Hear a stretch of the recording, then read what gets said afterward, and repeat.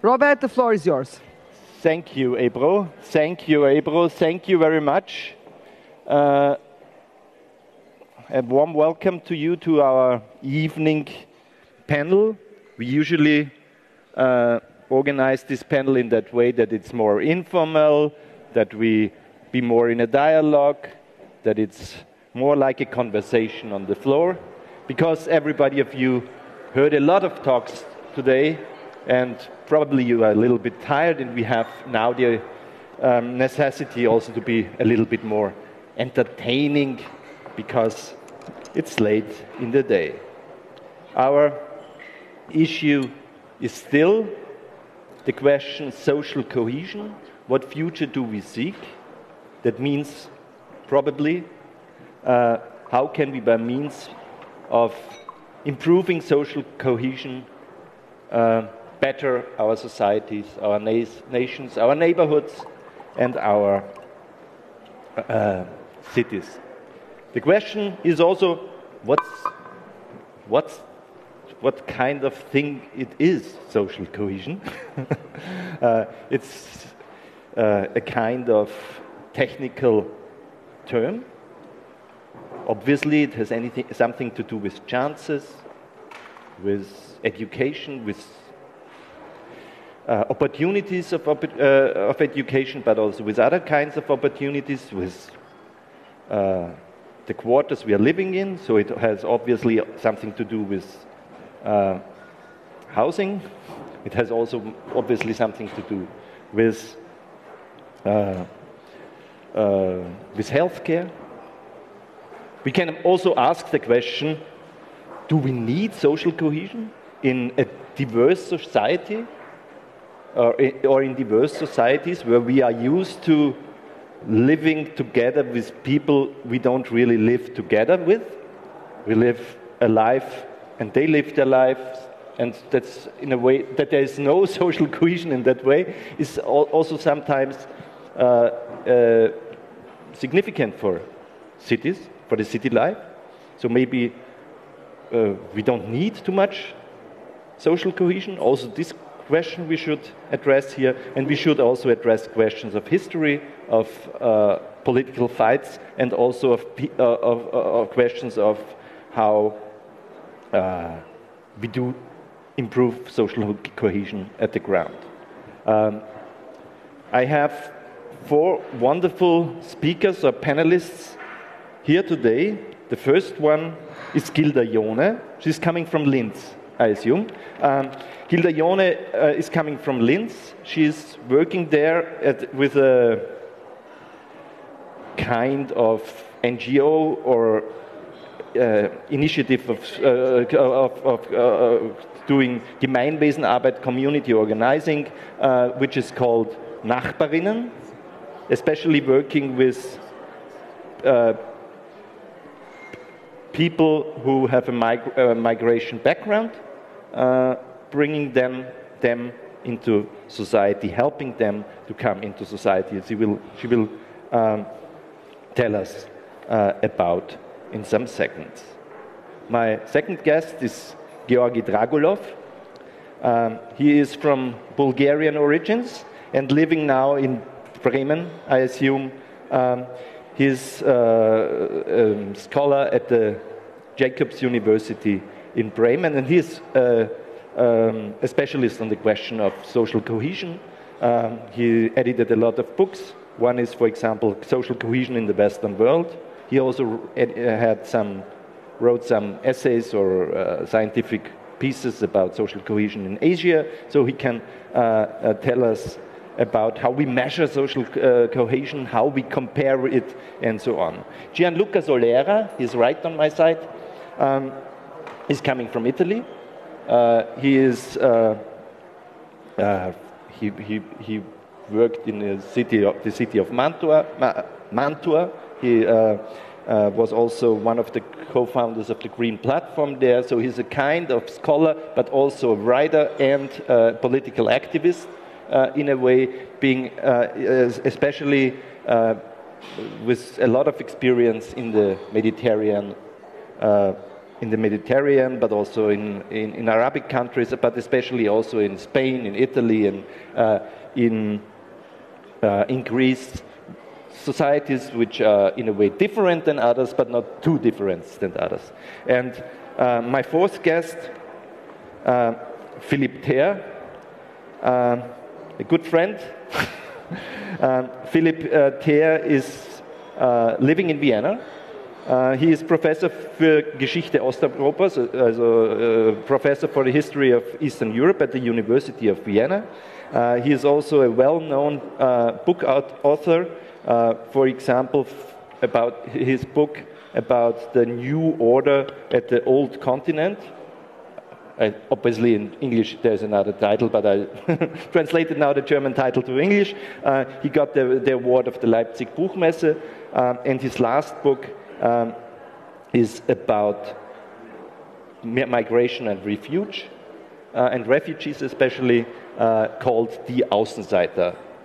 The outsiders, which has already in the title people who are not part in the framework of social cohesion, because they are outsiders of that framework, and how they can become insiders. This is the issue of this book. So all of you are welcome here on the floor. Great to have you here. And welcome to Vienna, to that of you who are not from Vienna. Gilda, Johne, what is your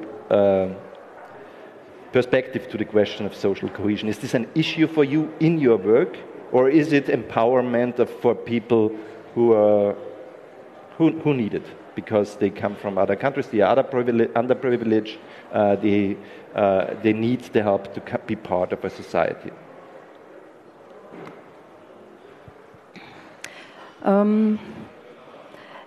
Ich würde das gar nicht so trennen. Also well, I would not really split it like that, including the question of social cohesion, because for me what is always important is, what is this really?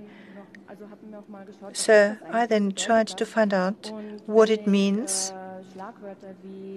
and when I hear catchwords like solidarity, being there for one another, supporting each other, I would not really split it into migrants and the authentic population. So this is rather about working together, cooperating, saying that what is really the objective of our project.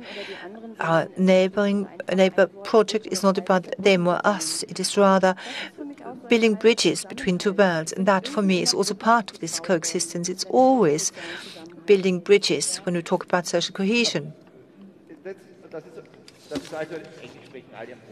So actually everyone on the panel speaks German, so I can speak German as well, or at least understand German.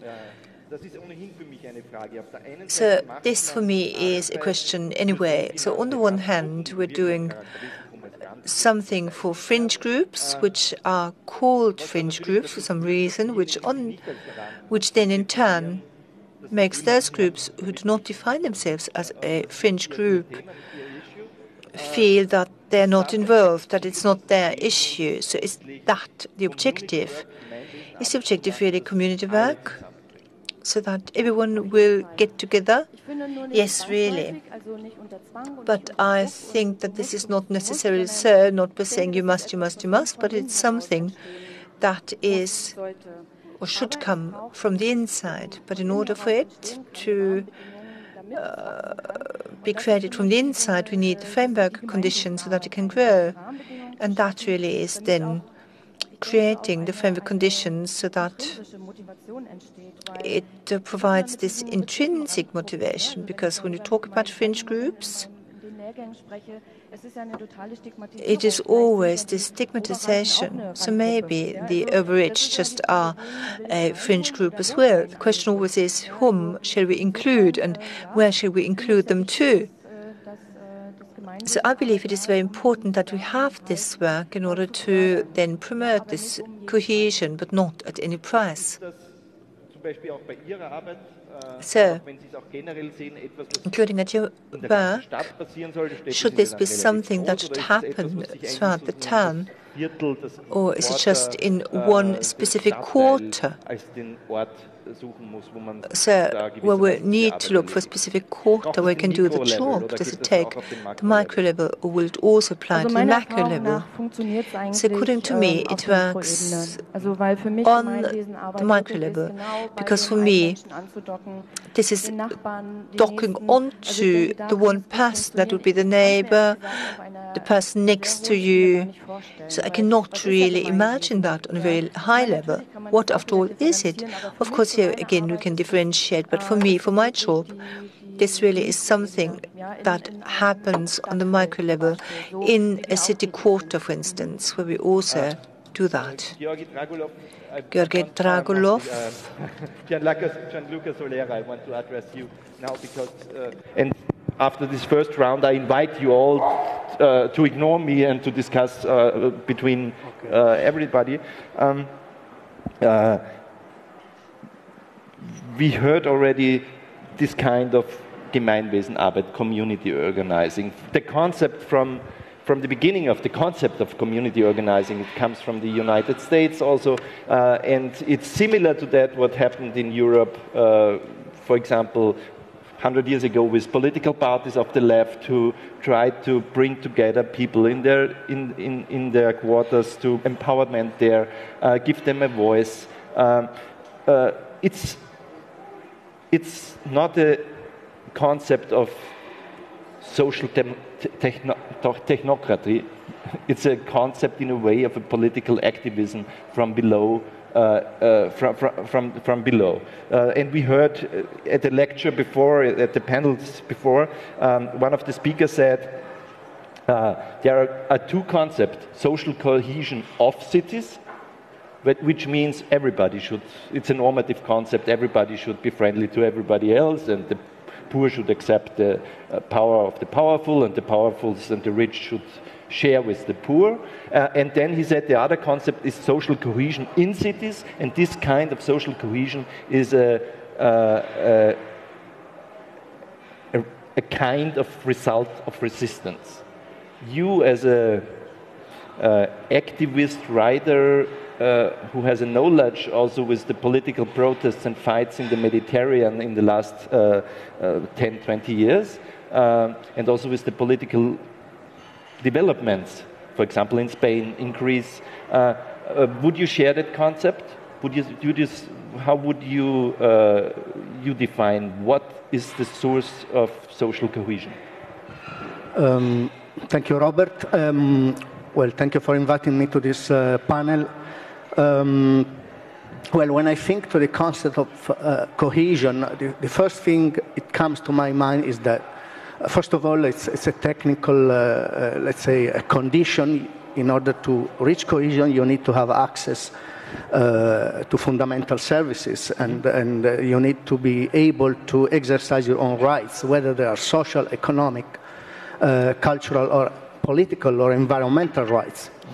But then it's not enough, and maybe it's not the all of that. When I think to cohesion, there are three ideas which come to my mind, and that I have been appreciating crossing many countries and many social movements in the Mediterranean. The first one is sociality, a space where people can enjoy staying together, and therefore the public space is a space of empathy and also a space of exchange and dialogue, which has a political significance as well. But first of all, it's a space of empathy.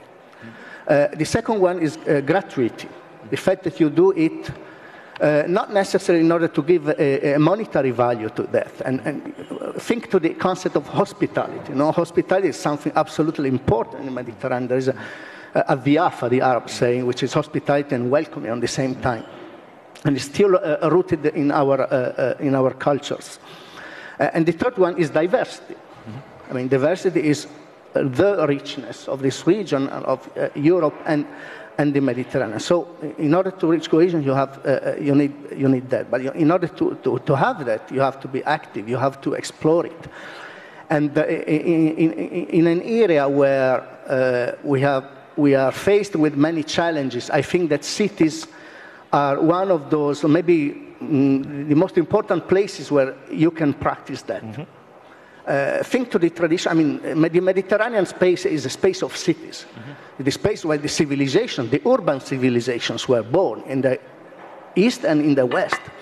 And you know, and in city you had a mixture of social layers, and you had a mixture of functions, and you had a mixture of spaces in the same reachable distance somehow. And that was the richness of the space, of this idea of the city. So you have cities, and therefore it's, for me, very important that you practice this idea of cohesion in cities. And another place where you can see this is the islands. Because islands, somehow, you are forced by nature, by the isolation, to practice that in order to find surviving strategies that build the necessary conditions for coexistence, for mutual support and solidarity within the local community. And this is what I think we have to go through. For me, I have heard many things today, and there is something which, for me, crosses the old debates, which is we have to stop thinking about borders. You know, there are two major challenges, in my view, in the contemporary times, which we can only face by stopping thinking about borders. The first one is climate change, and the second one is the growing process of migration, of mobility of people, which is part of the history of this region, but with the current continuous and overlapping crises, which are political, environmental, social, and so on, it is somehow speeding up in terms of velocity somehow. And if we stop thinking in terms of borders, we can experiment new solutions. And cities have a major role in that, because in cities, you can experiment solutions not on the basis of your origins, not on the basis of your ethnical identity or religion, not on the basis of your citizenship status, but on the basis of the residence, on the basis that you all live in the same place, you share the same context with its physical constraints, its resources, its potentials, its limits, and therefore you have to find solutions together. Otherwise, you will keep living in a context of conflict. And therefore, cities have a major political role, in my view, to teach us, communities, citizens, policymakers, that the next frontier of policy action is to go beyond borders. And cities are the experimental places, in my view, where this can be done. And therefore, I welcome any kind of attempt of bringing cities together from both shores of the Mediterranean, from the Eastern Europe and Western Europe, from all the places where there is a physical or symbolic borders dividing them, in order to create the conditions for a different future. One second question to that, because you are a scholar especially on Mediterranean. For example, in Spain, we have now in the last years the experience that there are a lot of new political forces, which are forces in cities, that start playing a leading role in the politics of their country. For example, in Barcelona, in Madrid, but somewhere else. New political forces that are not they are not in an identity with the leading, let's say, left parties on national scales. They are left parties, but some new and special left, but not only parties, new communities, we can call them. Working on their municipal space. Is this a kind of future? Is this, how would you define this? It's absolutely, it's a kind of new season of municipalism, I would say. And by the way, let me mention an initiative I'm somehow following with attention throughout this network of European activists called European Alternatives. This is called Solidarity Cities, where they and we, I'm also working with them, we're trying to connect cities which are experimenting on the ground solidarity. Solidarity Cities is a again, another network, but it's more as a space of exchange and mutual support, where we are trying, for example, to bring the Polish mayors who are facing the new excluding and oppressive policies of the central government. You have a network of Spanish mayors, but you have Milan, you have Palermo, you have Naples. And this is a new season where the idea is that cities can, throughout municipalism, which is also a democratic practice, because it's not only about values and policies, it's also about how you do it, how you exercise it. And this is important, that the community also belongs to this decision-making process. So throughout that, it acquires a kind of international protagonism, which can be then exploited vis-à-vis the European Union institutions in terms of resources, in terms of international diplomacy, in terms of the relations with the global south. And so this is a way. But for me, this is not enough. We have to do it also with the Mediterranean, the enlarged Mediterranean, with North Africa, with Middle East. We have to break this idea that we can only build networks among Europeans. It's not enough. We have to get back to the idea that that space is the space where Eastern and Western civilization were born, where the culture of city was established. And therefore, we have really to help people to get rid of the idea that the Mediterranean is a border, besides being a symmetry, is a border, is a division, is the last stance before barbarians. You know, we have to get rid of that, because this is very dangerous. And cities, local authorities, new democratic municipalism can help us in doing that. Yes, we should forget about borders and closing the Mediterranean. So maybe you should tell this our new chancellor, but that's, you know, it's a funny thing, because it's so in the political debate in Austria, this kind of rhetoric. Georgi Dragolov, now we heard a lot about what social cohesion is, can be, but maybe people still not really know what social cohesion is. And if you don't know, now you will get the answer, because Georgi Dragolov is a scientist, especially on that issue. Scientist, this means in that case also, although it's a social science, measuring things, comparing them, comparing nations and societies. How do we measure social cohesion, or which issues are most important? Equality, income equality, equality of wealth, healthcare, social housing, whatever. Or a mentality? Are some nations more cohesive than others by nature, or something like that? What can you tell us about social cohesion from your scientific point of view? Good afternoon, everybody. I was a bit smiling while Robert was enlisting his questions, because typically it takes me 30 to 45 minutes to answer them. Yeah. And I think that we don't really I won't give you the time. Yeah, it could be a whole university lecture on its own. Well, it is indeed a concept which originates from the social sciences, but if you notice, the name, the term, has something to do with physics, cohesion. Whether the particles, let's say, of a certain object stick together.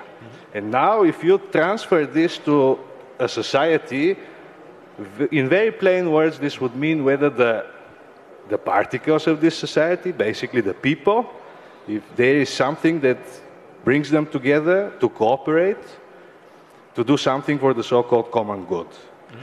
And in the first round of contributions from the colleagues here, we heard some of the important synonyms of cohesion. Typically, this term refers to solidarity, cooperation, togetherness, or other people also say, well, cohesion is basically absence of conflict.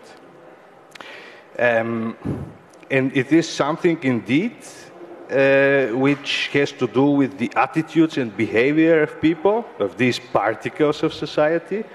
But on its own, social cohesion is a characteristic of the group, of the society. So we can't say that individual A is more cohesive than individual B, but we could say that one group is more cohesive than another. So we are talking about an aggregate quality. And what were your other questions? Yes, I remember. I just wanted to comment a bit on what Gianluca said, that cities would be the suitable experimental ground for testing solutions. This is something that I wouldn't really agree with because it excludes the rural areas. And the rural areas are also important. People live there. So I would rather speak of regions.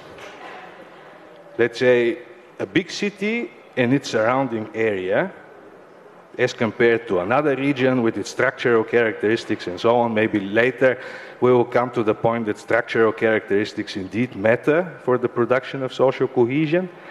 The research group to which I belong has been researching the topic for about 6 years by now.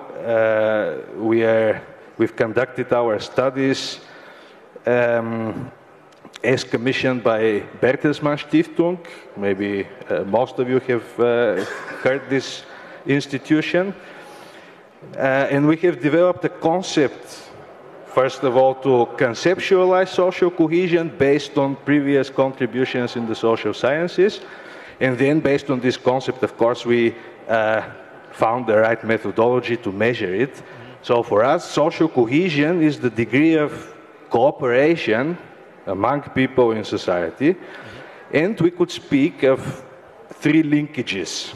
So first of all, we have the horizontal linkages in the group. That is, do people have social contacts whom they can rely on? Then, do they trust others, the so-called generalized interpersonal trust? And another important aspect in our modern societies, which are very diverse, this is basically the acceptance of this diversity. Diversity in terms of lifestyles, in terms of various ethnic, cultural, religious backgrounds. Then the other linkage is the vertical one, between the individuals and the entity. Let's speak of countries. So whether people trust the institutions of this entity, do they feel a sense of belonging to it, and do they believe that they are treated in a just way by the institutions of this state? And then the third linkage is, we describe it as a cross-cutting one. So basically, what do people do for the community in terms of helping weaker others, but also, very important, respecting the rules of the community, of the society? And finally, are they involved in civic life, civic participation? And then, yes, we are doing empirical social science. We have measured the degree of cohesion on virtually all possible levels, starting with neighborhoods of cities, regions, and then we have taken Germany as a special case, the regions of Germany, the so-called Bundesländer of Germany. These are the 16 federal states or provinces. And then we have also compared societies in the Western world and also in Asia, and we find very interesting differences between these 2 regions. And the essence of that is that when we speak about the societal level, the essence is that there are 2 pathways, somewhat converging, but also diverging in different ways, 2 pathways to produce cohesion. And this, if one goes even further, one could speak of the multipolarity in the world, which is currently emerging. So we no longer have the United States as the only powerful global player, but we also have Asian societies such as China, whose economy is heavily picking up, and soon it may become the richest in the world. Some people would maybe instinctively say traditional societies have more social cohesion than modern, diverse societies. Is this right? Well, it depends on the concept that is used. And then an example that I could give is, for example, the divide that we find between Western Europe and Eastern Europe. So, for example, when we think about our dimension, social networks, whether people have others whom they can rely on in the case of need, this could be defined well in terms of the bonding social capital of Putnam, that is similar others, could be the family, the extended family, but we have preferred to define it in terms of the bridging social capital of Putnam, ties to various others. Yeah. So if one takes the bonding social capital, then we would actually have the Mediterranean belt of countries and probably also Central and Eastern Europe emerging as more cohesive. If we take the bridging social capital, it would be rather the Western societies that would be more cohesive. But we are not talking about closed social groups, we are talking about society as a whole. And in this case, it is actually more important that one emphasizes the bridging social capital. Then, if we go to the vertical linkage of our concept, which is sense of belonging, here again we find, broadly speaking, two different pathways. And one could link this to the idea of Emile Durkheim of the organic and mechanic solidarity, which also, yeah, in a way, it relates to the bridging and bonding type of social capital. We've got typically the Western European countries that don't have this strongly pronounced sense of belonging to the state. But all the other dimensions that I enlisted from our concept of cohesion are rather strong. And then it's totally the opposite case in countries like Bulgaria, where I originally come from, Greece, I think also Cyprus, where people don't really trust others, acceptance of diversities, either of medium quality or lower. There isn't much of trust in the state, in its institutions. There isn't much of community involvement, but people are very proud. They feel very strongly attached to the state. So this was a long answer. The short one is it depends. Of course, there is a strong normative component in that. Yeah. Thank you very much. Thank you. You maybe have realized already, and especially them of you who were already at the former NOW conferences, that these conferences started with the issue of refugees.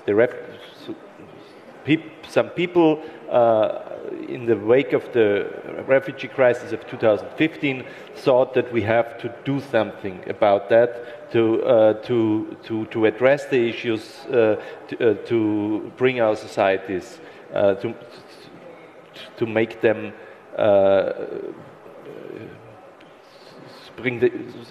dass sie die Fähigkeiten haben, mit dieser Herausforderung umzugehen.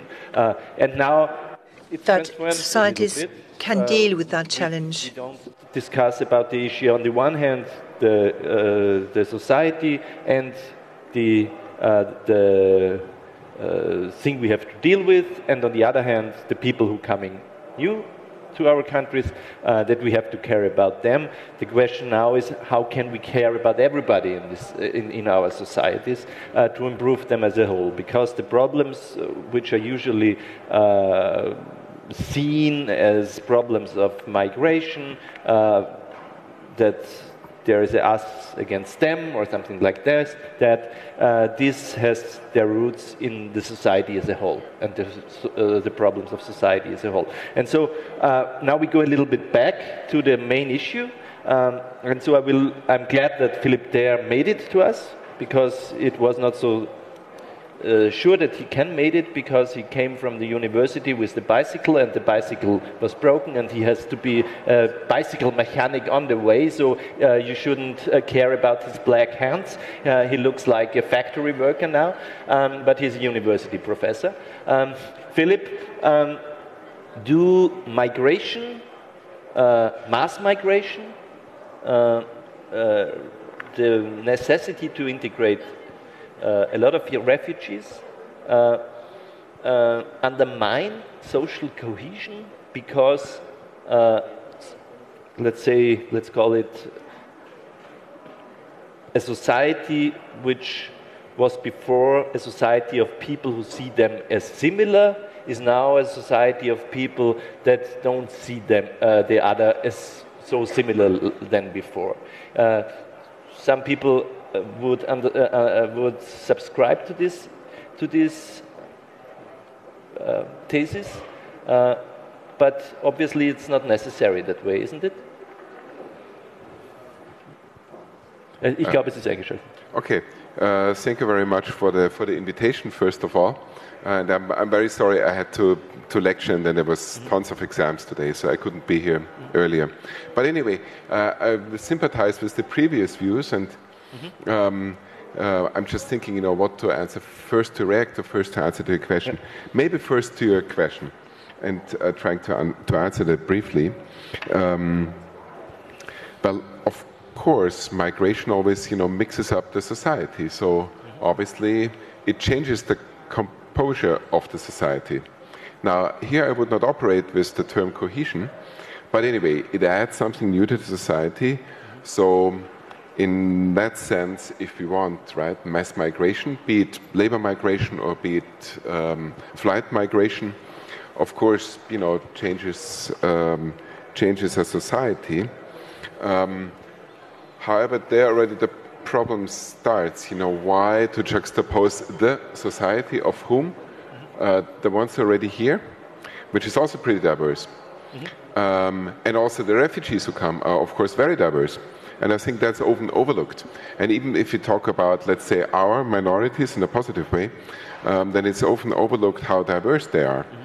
If I just think about, let's say, Turks in Vienna, okay, there are a lot of people of, let's say, the, Turkish origin or formerly the Turkish citizenship, but well, some still retain their old citizenship, some don't. Some are Turks, period. Turkish Turks, but others might be Kurdish or might be actually not labor migrants, but refugees, for example, from the military coup in 1918. So, they would have a political background and a very different social background through that. Some might be Alevites. So even if I look at that group, then there would be so many minorities in the minority that it gets a little bit puzzling. And I think the same is true for the refugees or the society. And to come back now to the original issue of this round, why do we actually discuss cohesion? And maybe one could take one step back. And as a historian, I'm of course interested, when did we discuss cohesion or other related terms like integration or, whatever.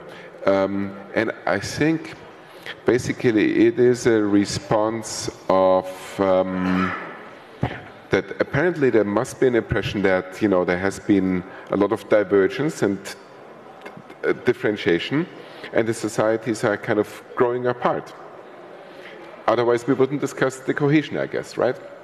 There seems to be, modernity seems to be so dissettling and unsettling that we discuss about what sticks. Because apparently there's not enough sticking. Yeah? So I think that's the premise. And then there's, of course, the question, why do we think that there is a lack of cohesion? Otherwise, we wouldn't discuss cohesion. Most cohesion, by the way, I think is over there behind the stage. I hear the rumbling of plates, of glasses. So somebody, of course, is sitting at the table and, having hopefully good talks and drinks. And so there seems to be much more social cohesion over there behind us. We try to create some social cohesion among us and hopefully with you, the audience. but without food and without drinks, and you know, so our means are very limited to create social cohesion. There might be some of ours or between us, the audience in here. Yeah. The audience has the cohesion because it sits like in the theater and thinks it might be interesting to listen to us. But does this create cohesion among this audience? I'm not even sure. But okay, anyway, why do we actually think that there's a lack of cohesion? And I think there's just modern societies, they grow apart, and there's the eternal rule that they differentiate ever more. And cohesion, you know, so I'm always getting mistrustful, also if I see the term integration, which I used in my book, and that is basically what is hidden behind those concepts. Unfortunately, in recent political developments, I'm afraid that these are just chiffres. And what we are talking about, even when we use the social society, is then an imagination of a cohesive society that it sticks around what? And I'm afraid that more and more we are moving back to the old concepts of national societies. And that is what makes it stick. Or maybe what we dream of sticking. So we might have, you know, we might talk about social cohesion, very well meaning, but then maybe the old imagination of national societies is very strong. At least it has got stronger. So that's my little of my skepticism if I hear cohesion. What is it about? And I'm afraid we have moved backward, and it's much more about the nation than it used to be, let's say, 5 years ago, or 20 years or 25 years ago. Now the second social, that relates to it, you know. Again, social, what is our imagination of the social? Now in the past neoliberal age, you alluded to my book, there was of course a concept of compensating the lack of cohesion because of also modern capitalism, and that was civil society. Okay, let's create cohesion from below by, you know, civil society organizations, small scale, up to the, you know, to the scale of whole nations, and even supranational, as you said. You know, we don't need borders, which means okay, we need cohesion beyond borders, beyond the Mediterranean, and I sympathize with that. But I wonder, you know, with all these ideas about civil societies, hasn't there been a big delusion that this was a counter-concept, that the societal level was supposed to replace what the state couldn't create anymore? That's my suspicion. And maybe when we talk about social cohesion, I'm also having this slight suspicion that maybe in a hidden way we talk about the nation, about national cohesion, and about, you know, societies creating cohesion, which, why actually the governments or the states, administrations cannot create anymore. So that's so to say what I'm afraid about. Now, social cohesion, if there is cohesion, what is it? Okay, it sticks. Isn't that a rather stable concept, in one which is, well, if I would be polemical, maybe even stagnant? I mean, cohesion is something stable, no? And maybe that's my last proposal, but I don't want to, you know, to talk too much. Maybe what we need to keep communities together, it might seem absurd, but it's more social mobility. People can arrive and then achieve something which they want to achieve in their lives. Be them refugees or be them, you know, so-called Randgruppen, you know, socially, what is it, bildungsferne Schichten, that's my favorite term in these days. You know, the ones who have not enough education, that's why they're called bildungsfern. Okay, thank you very much. And, you know, so various social groups, how can they, in their perception, move up? Or their children? Because I think that's the main desire, isn't it? Now that might destroy social cohesion, because if there's social mobility, somebody might also move out of his original environment and his original community. But would that be bad? No. So I think that's the key problem of our societies. There's a lack of social mobility, which of course also can mean that you move down. And that's what so many people are afraid of. They're all afraid of moving down, and then they vote for those parties who promise them security, that they won't move down. But actually, you know, where is the possibility to move up, to have social mobility? But Philipp, I'm very glad about your destruction of the concept of social cohesion, but I want to add a question to that. The question would be, I'm speaking from the point of view of practice. And from the point of view of practice, I would say if some people or some activists or some people who engage in their quarters engage to help little children in school, especially them who come from underprivileged background, so that they all have the same chances. We would usually say they improve the social cohesion of our society, and we wouldn't be too wrong. On the other hand, you are right. If we do that, if we succeed with that, we give these children chances that put them out of the traditional frameworks. So is it against social cohesion or in favor of it? I would say it's in favor of social cohesion, isn't it? Oh, yes, absolutely. I'm not saying that social cohesion by itself is wrong. And of course, all these social initiatives and social workers who do something for it and individual citizens, of course, are indispensable and very important. By the way, I try my best also to help other school children who might not have the same possibilities I can offer to my children. But then there's the question, you know, how much one can do it and how organized. That's then the difficult question. But I would say, sure, in that way, if we talk about social cohesion as a prerequisite for social mobility, I would agree, yes. That for that purpose it's needed to get together and to get over bridges. On the other hand, you know, one can put a practical test. Ask the typical Green or SPÖ voter in this country, social democratic voter, and ask him how many, let's say in a city like Vienna or maybe Turkey, maybe Berlin or I don't know, Paris, ask him or her, how many Turkish or in Paris Arab friends do you have? Ask the question and wait for the answer. Okay. And I'm not so sure about, you know, what answer you will get. So, and there's the practical level. Yes, then indeed it means that, you know, you need to open up and then get into contact with those people on a very practical level as an individual citizen, if you want to strengthen social cohesion. I now want to open the floor for every counter argument, but to stimulate it in a way. You don't have to answer to that, but that's the possibility you have. I would say now there are maybe two questions also here on the floor. The one, or I will put them forward. The one is, if we talk about social cohesion, we talk about practices. People who do some things on a local or some other level, like you do, that improve social cohesion. The other idea we can also have is that it's not only a question of practices, but also a question of stories we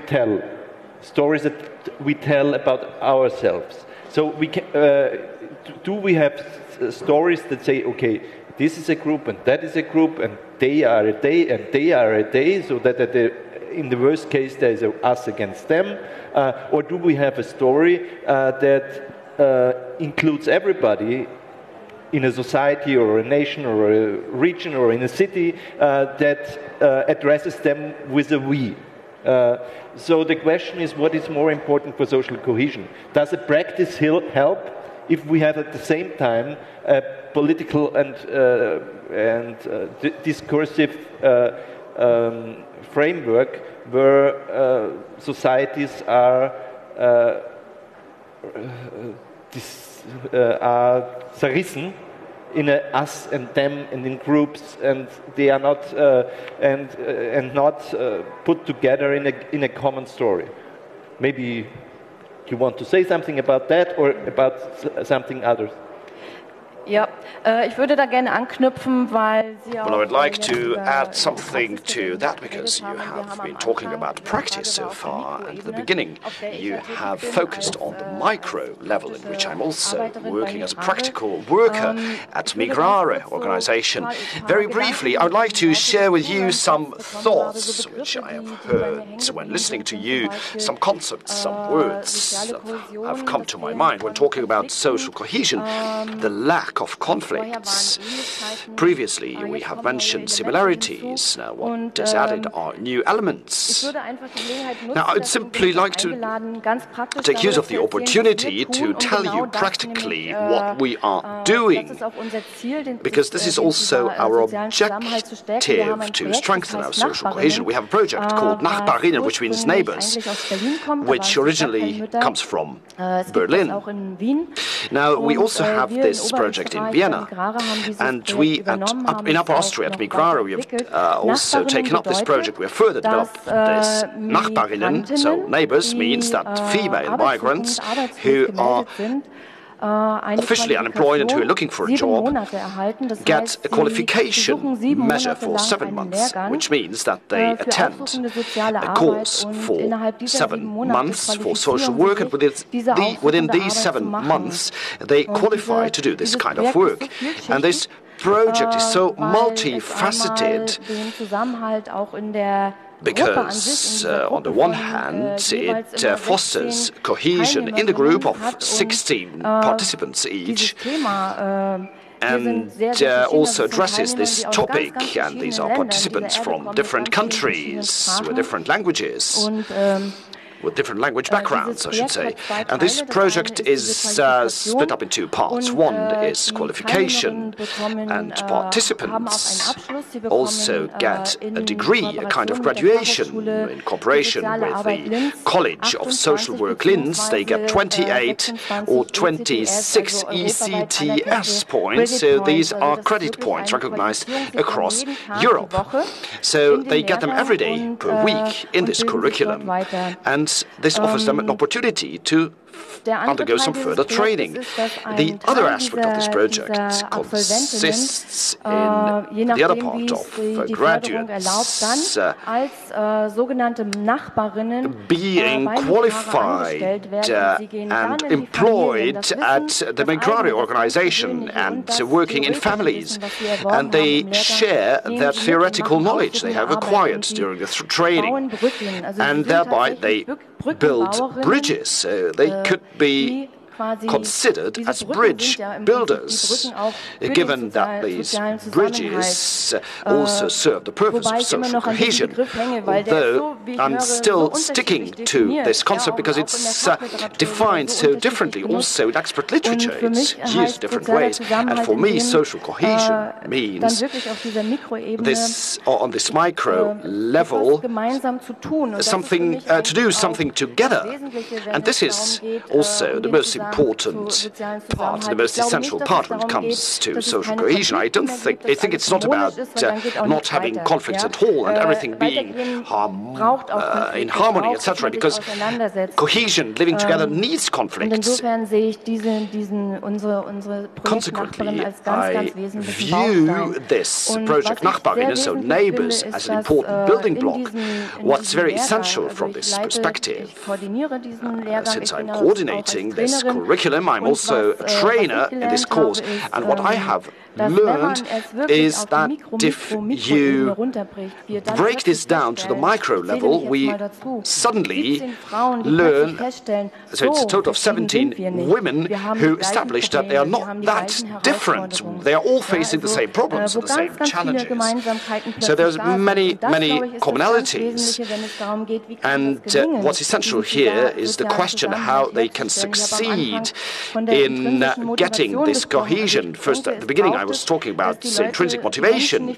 The main purpose is not to enforce something from on a top-down basis, but rather on the vice versa. And the people have the feeling that they can actively participate.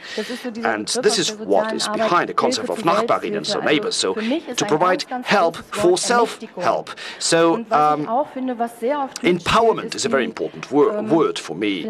And what's also very important is a kind of feeling, or something that is also being conveyed via the media when spreading the word, and something on which migrants can confirm that to be a migrant means not being able to do something, and this is something that excludes something beforehand, and which raises negative feelings. And from my perspective, it is very important, and it has already been mentioned several times today, to see the chances and the opportunities.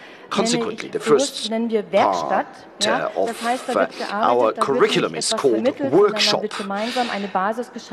And in this workshop, we create a joint basis to show participants where the common denominators are, where can we proceed to continue together and to bring this then to the next level. And this also means to see where commonalities are, common features are, and this also means engaging in dialogue, and this is the most important thing for me when it is about social cohesion. No matter what people this is about, no matter whether they have been living in Austria for a long time already or not, well, it's a good keyword. This is where we are heading when we are talking to each other, and I just get a sign that we have only 5 minutes left.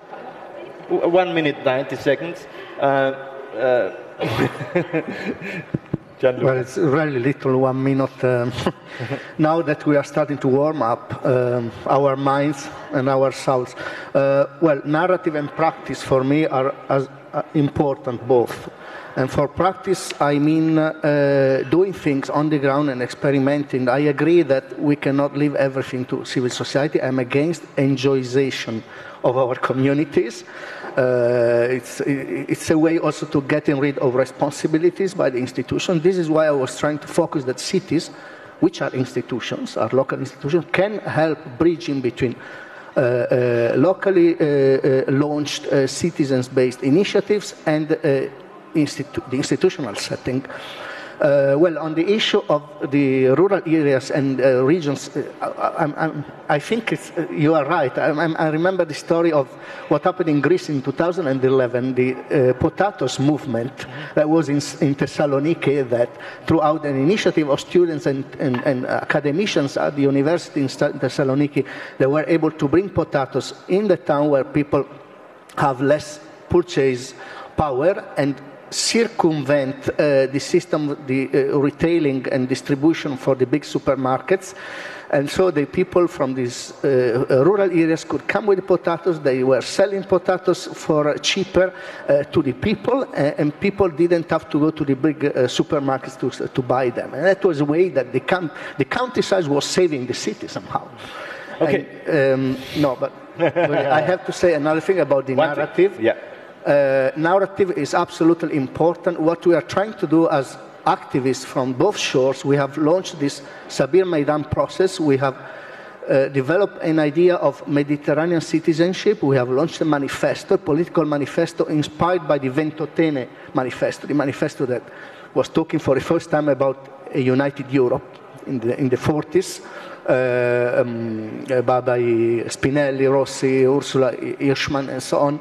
So we have launched a manifesto for a free and united Mediterranean, and we believe that we have to invent a new narrative where citizenship is reshaped on the basis of something that does not exist yet, but it could become in the future. We have somehow to also to show to our institution what we would like to live in. Because people coming here, I mean, they are struggling between a national citizenship or identity they had before and the new one that they cannot reach. Why can't we have a kind of commons-based citizenship which is regional and which is somehow structured on different opportunities, on different projects, and on different local practices? And I think it's important also to somehow to challenge that and to say, let's redesign, rethink citizenship, and let's think that we can create maybe a Euro-Mediterranean united and free space. Now I have to stick to the short answer. It depends. Okay. For such a broad topic, 1 minute, I think the only thing that I can say is try to find our studies, read them. You will find most of the answers there. But I think I can conclude with something happy, namely that consistently in our studies we show that cohesion is happiness. So people who live in more cohesive neighborhoods, regions, Bundesländer or countries are happier than those who live in less cohesive places. Yeah, and then maybe if I could quickly, very briefly comment on this very relevant point that you brought up, whether cohesion is a concept which is useful, which would bring us forward, or is it something that would just legitimate the status quo and just say, yeah, everything is fine, keeping the existing hierarchies and disbalances, inequalities that are in society. This is a very strong criticism that our research team had to face from Asian scholars. That's what they told us. No, we don't need this cohesion. This is not a relevant concept, but to the contrary, it is exactly because of what we find. Because if we want to lead meaningful, fulfilling lives, in very plain words, happiness, then we need cohesive societies. So if people talk like Ther, they are happier than the others. Philipp, you have the last word. I hope the audience is happy with us, because there was a lack of cohesion. There was no question and answer. Okay, extremely briefly. I see your point. You know, there's also a long communitaristic tradition in research at your foundation. I see your point. I agree. I mean, I'm a historian, you know, so what can I say about present times? Or let alone the future. Usually I'm quite humble about that. But what I wrote in the refugee book, in the chapter on integration, was exactly what you proposed here in your practical work as a social worker. Indeed, you know, fostering the competence and resources of women in the sense of a Frauenförderungsprogramm, that is the way to, foster integration also of refugees and to allow upward social mobility. So I'm very happy that I learned about this initiative. And the other one still is more like, the second conclusion is still more like a question mark, which is, you know, how and what, be it an urban government or a national one, can a social state, a Sozialstaat, a welfare state, be equipped in a way that it really addresses the people who need it and to facilitate social mobility. I'm not so sure how far we're getting there, but yes, one needs to try the best to discuss that. Yes, especially in these times of, neoliberal politics, the retrenchment of the welfare state. Yes, this is actually the crucial issue. Yeah. Mm-hmm. So I thank you very much. We came to a conclusion. The conclusion is cohesion is happiness. So if we better societies, we better it not only for the others, we better it for ourselves, because then we are also happier than we are now. And some of us needs that more than others. I'm not very happy today, so I'm glad to hear that. Thank you very much. Ladies and gentlemen, we thank you very much to discuss with me here on the floor. We leave now and hand over back the floor to our friends from the facilitator team. Thank you very much. Thank you, Robert.